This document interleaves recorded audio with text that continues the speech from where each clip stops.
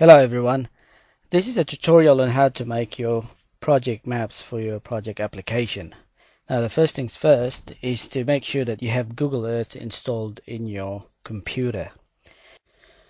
When you start creating your map, you need to open the KMZ or KML file that was sent to you by DCQ. It's either you go to your email and double click on the attachment, the KML attachment or KMZ attachment, or you go to File, Open, and then open that KMZ file or where you have saved it.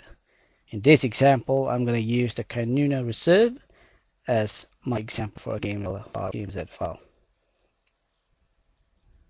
Now you can see here the reserve of Canuna. In your KMZ file, it will be your property boundary, and within that you can see also the biodiversity status of your property, and if you have existing infrastructure it would show in here as well. We've also added, if you have previous DCQ projects, we've added that as part of your map that we're going to be sending it to you. And on top of it is where you're going to be putting your new proposed project. So whatever you're going to do next is to make sure that everything falls under this folder.